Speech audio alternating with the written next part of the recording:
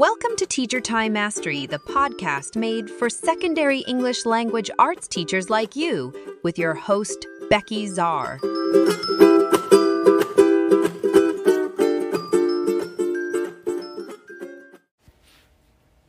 Inventive ways to save grading time with ZipGrade in an ELA room. Hey there, secondary ELA teachers. Less than a month from now, and we will be welcoming back our students to another educational year. Actually, some of you may have already started, and some of you may be starting in way less than a month. But I know it stinks thinking about how tedious it is to create and then grade assignments. Like, oh my gosh, for me, if grading could just never be a thing again, my life would be good. It's my least favorite part of it. But it really just does kill the excitement of going back and seeing all the kids. It's unfortunately just part of our job, though. The good thing is that there are innovative tools and apps out there that make our work so much easier. And I'm going to be talking about one of them today. The TLDR version of this is you're seriously missing out if you're not using ZipGrade to streamline your grading system. Okay, so for today's topic, I will share about one app, I've already hinted at the name, that has helped me create an easy grading system for my classes without having to rely on our tech for support or countless hours grading old school style. So if you're not yet familiar with ZipGrade, then you're in the right place. Or if you've been familiar with it for a while, but you're willing to learn a few more tricks, stick around. I will tell you all about this revolutionary grading app that has helped me cut my grading time in half. And that's a conservative estimate. It's way more than half. So, ZipGrade, what is it? It's a cost-effective app that lets teachers like us streamline our grading system for bell work, multiple choice tests, quizzes, assessments, and even as rubrics for writing or projects. If you're ancient like me and used Scantrons for college exams, it's the same general idea, but so much cheaper and way more flexible. Using a mobile device like your phone or a tablet, get the camera, use it as a scanner, and it generates results within seconds and organizes them for us in a way that is really easy to review. So that's kind of the short version of all of this. So let's dive in a little deeper. So how exactly do you use ZipGrade? And does it really help to save time? Yeah, it really does.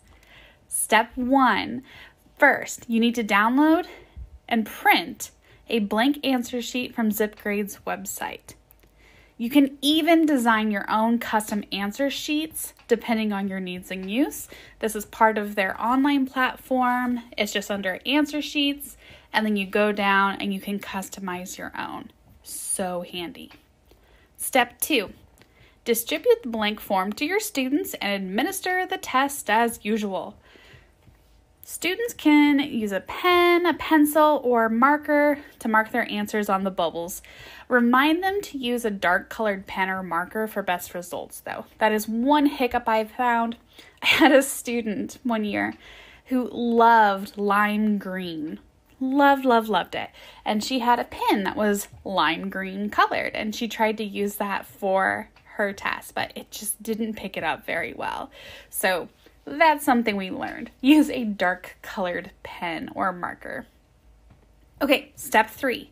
Go download the ZipGrade app and log in. It's free. iOS, Android, whatever you have, it's free. Use it. It's amazing. Once you're in there, from the dashboard, you can start adding your quiz, and make sure that you choose the same number of question bubbles as what you have for your test. But don't worry if there are unused bubbles at the end. That's really no biggie. It will only grade according to the answer key you'll set up in step number 4. So here we go, step number 4. Enter the answer key or simply scan a clear copy of the answer sheet. This was my favorite way to do it. I would just have an extra sheet for myself. I would fill in my answers. For the name, I would just put key, so I would know that it's there for me. And I can just scan that and it'll import all of the correct answers for you. Awesome. But you can totally do it from your phone or even the website too. Just mark which ones are correct. You can adjust point values per questions. You can link it to tags you set up for like standards or topics or whatever it may be. And then you can also do partial point options for incorrect answers. So let's say that, I don't know, you had a multiple choice question where the correct answer was blue and green. You wanted them to select both of those options, but they only selected blue. You could give them half credit for that if you wanted to. If you have multiple versions of the same quiz or assignment, this is awesome as well. You simply just create a key for each version, and then on the answer sheets, the students just mark which key version they have. So if they have version A, fill in bubble A, and so forth. That way when you scan it, it just automatically goes to the right one. Okay, step number 5, choose the option Scan Answers from the ZipGrade app and scan. There you go. You can have it pause in between so you can review, or there's like a super speed version where you can just go bloop, bloop, bloop, bloop as you're going along. Yeah, that one was awesome if I was entering grades in after school was out. The other version where it kind of paused, I really liked that if students were bringing their work up to me. And let's say they just did this huge test and they're really nervous about how they did. I can do a quick scan for them. They see their score. And then if they have questions about something, then we can look over it right then and there. Okay, so how I've leveled up with ZipGrade. First and foremost is simply the grading time. I use ZipGrade regularly for at least 4 years, and it definitely reduced my grading time. I cannot tell you the joy that I would get when I could scan a huge test in literally a snap. Walking out of that classroom at the end of contract time never tasted so sweet. My district's computers and internet connections were questionable at best. Plus, we had a rash of cheating while using the laptops, so we had to switch to paper-based assignments and tests, at least for a while. ZipGrade really saved me here. Even when it came to worksheets, I would make minor adjustments on their pages so that they could easily mark their answers on the bubble sheet. For instance, if we were working on grammar, we'd do it SAT, ACT style, with A being no change, B, correction option number 1, put in whatever you want, C, correction option number 2, D, correction option number 3. This turned out to be awesome for the kids who were taking the SAT and ACT too, as they were super familiar and comfortable with this format come test day. So it's not all horrible when it comes to bubble tests. If there was a matching activity, I would just label the options A through E, so A, B, C, D, E, so they could quickly mark them on the bubbles. For longer matching questions, double up the letters. Just make sure you don't have any repeats. So beyond the A, B, C, D, and E, we could have AB, AC, AD, AE, BC, BD, BE, CD, CE, and DE, all with a standard test. Now, that's a lot going on here, but the main idea is you don't want to double up letters because the Scantron is going to read BE the same as EB. So make sure you don't do that. And obviously we can't have like BB because they're the same letter. The students can only fill in one bubble. So that's what you can do for just a standard answer sheet. But if you created a custom answer sheet online, you could add a whole bunch of letters and give it a huge combination of options even. Students would just mark the letters for the option. If it's a 2-letter option, they mark both letters, and you would just mark the double letter combo as the correct option for the key. Easy peasy. For fill in the blank questions, I get this question a lot too. I would often just create a little word bank for their choices and label them with the letters as I mentioned before. There's, Not everyone would agree with that system, but it still allowed me to see if they knew what was going on. I would often throw in a bunch of extra fillers into that word bank to make them work for it a little bit more, and it still allowed me to see, if they were understanding what's going on. Now the big one, the big thing that holds us up in the ELA world. What about short answer questions? What about essays? What about projects or speeches or whatever you can think of, all those other things that we do? Well, I'm about to blow your mind because I turned the ZipGrade custom sheets into rubrics. I could just really quickly and easily fill in that rubric, scan it in with the other things, and I'm done. So when I was setting up my sheets online, and you go into that custom answer sheet little wizard deal they have set up, choose verbose labels for the question option. And then you can list something like E is exceeds, M is meets, B is below expectations, I incomplete, or whatever you wanted to put on there. Now that could be, question number 42 of a 100-point quiz, or that would be more like a test, I guess.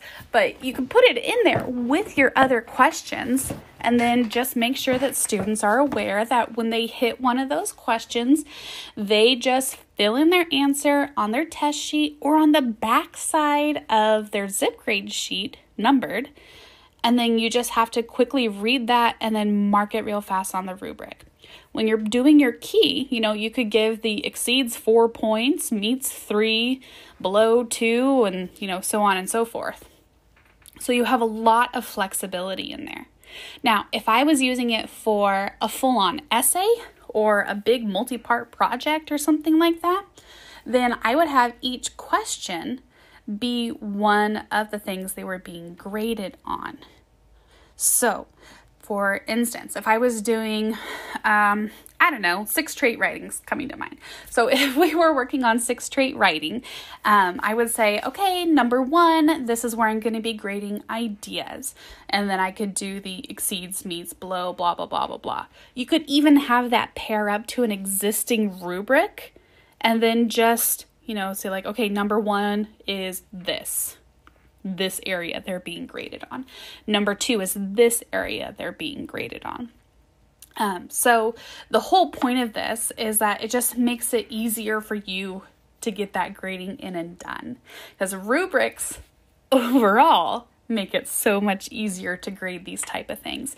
But having it on ZipGrade kind of elevates it to a whole other field because you get to scan it when you're done. It does all the math for you. It does all the calculations for you. And it can shoot those answers out to your students. You can either have it where you can print out the little scanned version of it. I almost never did that though, because I would have ZipGrade send them emails. I would just put that into like their little student accounts. Send them emails with the results, or you can even just have them upload to the student portal that they have on there. So yeah, that's a huge thing. And speaking of online and student portals, since the whole COVID thing went on, they now have a lot of hybrid options. So you can use the same thing for online learners as you can ones who are in your classroom. So don't rule out the online version. I'm just way more familiar with the paper version because that's what I really used. And I also use that a lot because, like I said, our computers, our internet, and sometimes even our students couldn't be trusted. So it was good to have a backup there. Okay, so here's another way that I would use ZipGrade is for bell work. Now there's 2 different ways I did this for different classes. But what I love about this is you can laminate these ZipGrade sheets. Laminate them. Then, like for my bell work questions, after I had them laminated, I could easily just tape them onto the corner of a student's desk for bell work. The students would use a dry erase marker or a wet erase marker, and then they just add their name, or you can even have it with their student ID, and then they mark their answer to whatever bell work question you have up on the board. All you have to do is walk down the aisles or walk around your groups, scan it with your phone, and there you go. It'll generate the results in an instant to show you who is understanding what. It'll even show you little graphs of how, overall the class is doing. It's awesome. And I usually made bell work a review question from the previous day. So this was an awesome snapshot of their comprehension. It allowed me to review any missed topics before beginning the new lesson. It was almost like triage for things that they were like, whoa, we are way off on this. So here's my quick picture. Let's fix this real quick before we dive any deeper. Okay, so another way that I used it for bell work, I mentioned earlier that ZipGrade also allows teachers to create a custom rubric on their website for just about anything you'd like. One of the first ways I used this was for bell work journals for a writing class I had. I simply just made this custom little sheet, taped or laminated it onto the top corner of their notebook covers, their journal covers, and it allowed me to quickly grade, mark their journal completion score with a wet erase marker that wouldn't rub off in the stack, and then set it aside for later. When I'm done, I just grab my phone, open the ZipGrade app, and scan it. Bloop, bloop, bloop, bloop. Just scan it real quick on repeat through the whole stack. It was beautiful. Then I would leave that rubric filled in when I hand it back to the students, and then they could, wipe it off with a, Clorox wipe or something when they're all done. But it would also send them those emails. We could also have it upload to that ZipGrade student portal on the website, and so that they get to see it themselves as well. Another thing with that, when I was laminating them, obviously those students are going to have the same name and ID number. You can print out, once you put your students into ZipGrade, way easier to do online, by the way. When you do that, you can import your students from a CSV file, so download from PowerSchool, for example, and then you can upload it here. And, I got distracted. I had the website pulled up in front of me as I was talking about that. But yeah, once you do that, you can download, I think they call them quiz packs or something like that. So once you have a quiz set up, you can go in and print the answer sheets for that with your students' information already put in there. Super, super handy. So yeah, I would really recommend it if you're going to do something like the bell work journals where they have it, it's theirs, they're going to have it forever, and it's only going to be theirs. Then that would be a great way to do it. Otherwise, with the little laminated cards I would put on with a question or two up in the corner of the desk. For those, I left the student name and the student ID blank, so that, whoever's sitting there can fill it in for themselves. Okay, now, another way that I used it was evaluating my own teaching. So aside from saving time grading, I also use ZipGrade to evaluate my teaching, which I guess is still kind of grading. It's just grading me. Our district asked us to have students complete a teacher evaluation at the end of each semester, and for us to analyze the data and a short reflection on how we could use it to improve. Great idea. Giant pain in the tush.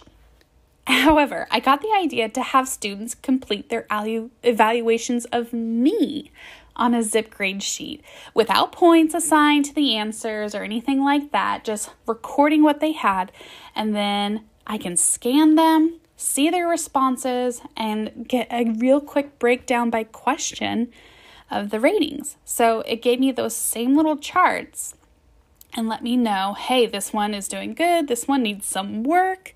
It made it a lot easier for me to look at that, see what was lacking a little bit or what was doing well, write up a quick little response for it, and be on my way, basically. I also included a written response for the final comments at the end for something like this. And for this portion of it, I just had students write on the back of their answer sheets. So that's always an option as well. Don't forget that it's not just a form. You can scan it. That's amazing. But yeah, have them write on the back of the answer sheets for some things. It makes it a lot easier. ZipGrade is just so easy and convenient to use, honestly. Teachers can use their standard answer sheets that they have with 20, 50, or 100 questions, or you can create your own, which I loved. I started out with the standard ones, but I quickly went down the rabbit hole of creating custom answer sheets for just about everything and then reusing them year after year after year. It was great. But of course, there are limitations to using the app. For instance, it can't be used for instant grading of essays and whatnot, but after you read it and mark on your rubric, it can scan and enter scores for their work for you. You can even download the Excel spreadsheets from the website and upload them directly into PowerSchool. Now, last time I did that was a few years ago, so they may have upgraded that. I don't know, you just have to look and see what you can get for it. But I used to use that hack of downloading the CSVs and then uploading them into PowerSchool all the time. It was awesome. So overall, as a teaching companion, I use the ZipGrade analytics to identify which topic I need to emphasize, or for review for my students, because it instantly shows me which questions were answered incorrectly. So I would often use ZipGrade for like a quick in-class review before the test so that I could say, oh boy, we really need to hit on, whatever the topics were before test day. It really helped me to adjust my teaching style as needed. And it was just a really nice quick way to show your admin that you're using data-driven teaching methods as well. So that's an extra perk to it. Additionally, I find that students also benefit from using ZipGrade as it reduces their anxiety of having to wait until the next day or sometimes week to find out their test results. They can bring it right to your desk and see their score almost instantly. Having a clear picture of how they did with the quiz enhances their success as they go about their other subjects. Their brains aren't going to be stuck in the world of your test and whether or not they passed. So if you're not yet using ZipGrade, now is the right time to check it out. The app is available on both Android and iOS, so go ahead and download it. The free version lets you scan up to 100 papers a month, or if you feel like being a big spender, you can drop the $6.99, yes, you heard me, $6.99 for a full year on the premium plan. That's all in. I started out with the free plan and very quickly upgraded. It's less than $1 a month for the whole school year. Plus, you can reuse all of these answer sheets and customize assignments year after year. Set them up once, rinse and repeat. And no, I'm not an affiliate of ZipGrade. I just had to share how it made things so much easier for me as an ELA teacher. At first glance, it may seem better suited for a math or a science class, but with a little imagination and ingenuity, it's a perfect fit for any ELA classroom too. P.S. I would love to know what you think about ZipGrade. So don't forget to follow me on my socials. Let me know how it's going. Let me know what questions you have or if I can help you design something. I've spent a lot of time in their system, so I can probably give you a hand with that. My Instagram handle is just at New Horizons Academy LLC, and it's the same thing for Facebook as well. New Horizons Academy LLC. P.P.S. I've included ZipGrade sheets and keys for all of the quizzes in Vocab Vigor, my vocabulary program, with 4 different quiz versions to boot. So each and every set has 4 different quiz versions, all set up with ZipGrade answer sheets. Couldn't be easier. So click on the link in the show notes to check out Vocab Vigor. Thanks, everyone, and I will see you next week. Thanks for listening to the Teacher Time Mastery Podcast with your host, Becky Czar. Tune in next week for another new episode designed just for secondary ELA teachers like you.